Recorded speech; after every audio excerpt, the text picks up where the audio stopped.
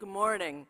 I'm Jane Hiebert-White, Executive Publisher of Health Affairs, and it's my true privilege to be here with all of you today. Health Affairs, as you heard, published its first ever cluster of papers on jails and health for the jail-involved population. I've been at Health Affairs over 30 years, and in that time, in fact, I even did a scan because I didn't trust my memory to see how many times we've actually referred to jails in the pages of Health Affairs. And we did refer to it, but primarily in mental health papers, in passing.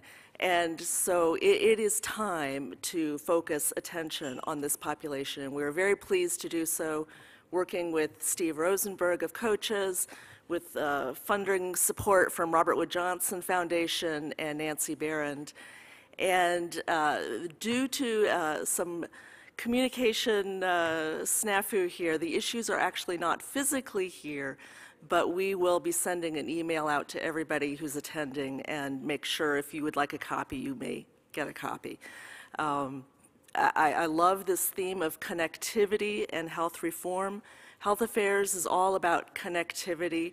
As a peer-reviewed journal that is at the intersection of health, healthcare, and policy, we aim to bridge the gap between, or bridge communities, break down silos between policymakers in whatever level of government, be it local, state, federal, international.